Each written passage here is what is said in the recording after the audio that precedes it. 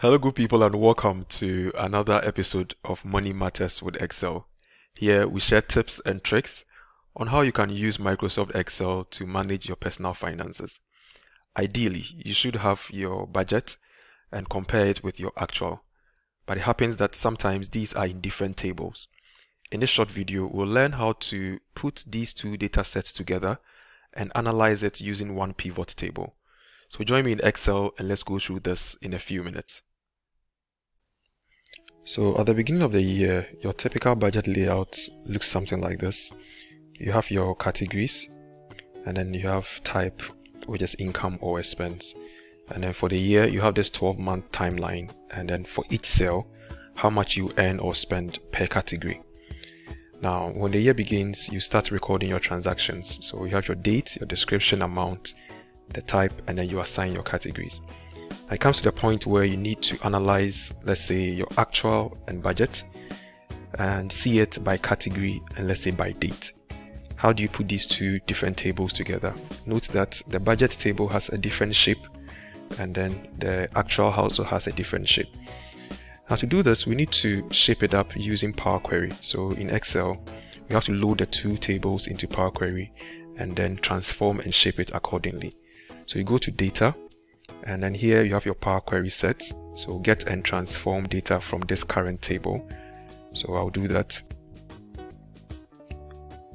So here is my Power Query window, and here I have my first table as a query named actual. Because of what I'm going to do, I will not need the granular transactions. So I'm going to take this out. And that leaves me with my date, which has to be formatted properly. So I format this as a proper date, and then this is my amount. I can rearrange the columns as well. So my type, my amount, and then my category. So for my actual transactions table, this is all I'm going to do. In Power Query, every action or step generates an M code or a formula. So if you look at the first thing that brought in this data set, we have an M code in the formula bar. I'm going to take advantage of this M code and bring in the other table, which is our budget table. So I've copied this. I go home, new source, other sources, and then I have a blank query here. So I'll simply paste this, and because I've named my tables, I'm going to name this budget, which is the name of the other table. So with this, when I press enter, I brought in the other budget table. This budget table can give me a list of categories and the type one way. It can also give me my budget by timeline. So because of this, I'm going to keep this query as a reference so I can use it to produce the other two tables in this query. So I'll name this reference, and then out of this reference, I'll right click and then reference out my budget. So I'll name this budget. My goal here is to make my budget look the same way as my actual. So you realize that in my budget, I have these 12 months that go across. So I'm going to hold these two columns together, right click, and then unpivot these other columns so that it comes in as rows. So I have my category now, my type, my attribute, which is the date columns that I collapsed or I unpivoted into rows. So I'm going to put this here as date. Change the data type into a date. So I have something like this, and then I'll name this amount.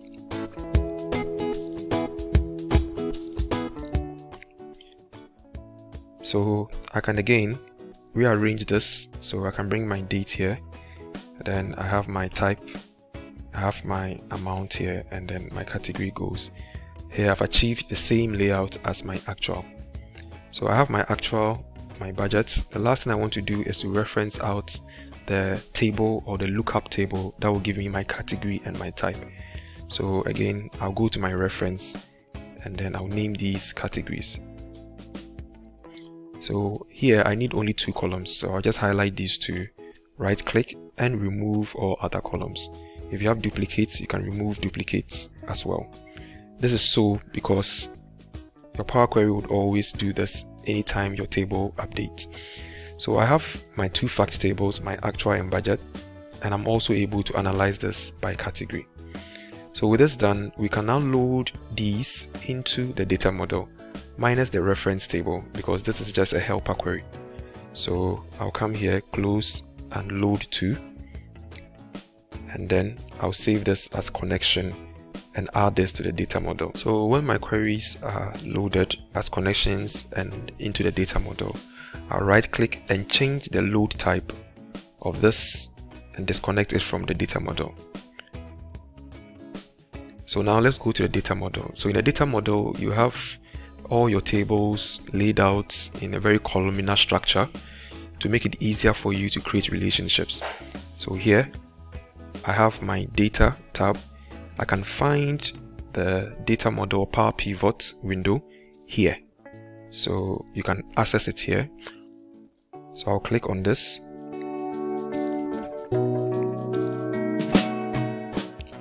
And once this opens up, I see all my tables, my actual, my budgets, and my categories. Our goal is to be able to analyze actual and budget by category and by date. And it's useful to have what we call a calendar table that gives you a series of dates starting from your minimum date all the way to your latest date. You can do that here in Power Pivot. So if you go to design, you can see date table, and then here if I click new, it will go through the process of starting with my earliest date and then generate a table that contains all dates starting from my earliest date to my latest date. So this is what I have. If your data extends beyond this current maximum date, you can always come back here and then update the range. So we now have these 4 tables, 2 facts tables and 2 dimension tables. I can view them here in the diagram view. Okay, and then I can put actual and then budgets here to start my connections. So my goal here is to make all the tables talk to each other so that when I choose any slicer or filter from the top, it can filter or slice the values in my fact tables. So I'll take date and connect it to date. Take this date in budget and connect it to this date here. Do same for category. And I'll do same for category in this space as well. So with this, I can now exit out into a pivot table. Now all my tables are in one place. My pivot table can be analyzed in a new worksheet. Let me close this out. So in my pivot table, under pivot table analyze, I can activate my field list. So at this point, my actual, budget, calendar and categories are here. I can start off with the amount in my actual, drag it to values. Do same for budgets, take my amount, drag it to values. It would be good to create a measure, but for this video, we'll keep it in the pivot table. I can just double click and name this actual. So this now has all my actual values. Double click this and name this budget as well. And then I'll do this.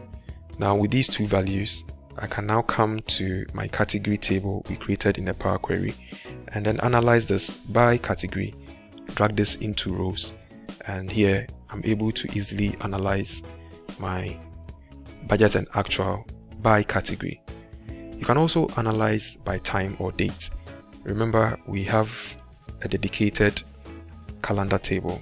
So if I want to view this, let's say by month, I can right click, add my month as a slicer. So here I can now see my actual and budgets by month. So this is one quick way to set up a pivot table that will help you analyze your actual and budget every time. It updates when you refresh, that's when new data comes in. So please take the learning and practice and add it to your list of Excel tricks. Thanks for watching. For more of these short videos, you can join our broadcast list. You can send ad to this WhatsApp number. We'll add you to our broadcast list, send videos to you directly. All our old videos are on our YouTube channel, Finance Skills Hub. Please visit, subscribe for notification of new videos, or connect with us on any of these social media handles. Thank you very much for watching.